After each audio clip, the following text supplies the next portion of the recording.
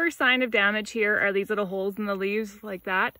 There's another one like that right there. So that could be a sign you have a bug in the whorl when those leaves were coming through. Next thing I also look for is some of the tassels. Some of you'll find these tassels are completely snapped off and broken, but it's not the case right here.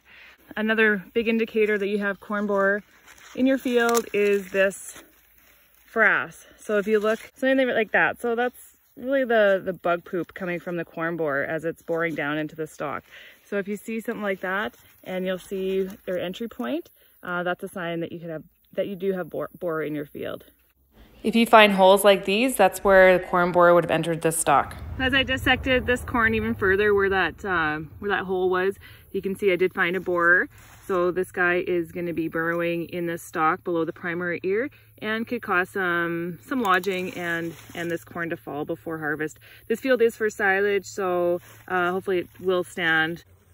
So that's some quick tricks and tips when you're scouting for corn borer in your fields. And if you are finding some worms, contact your local Pioneer Seeds rep and they can help you determine whether you do need to take action or not.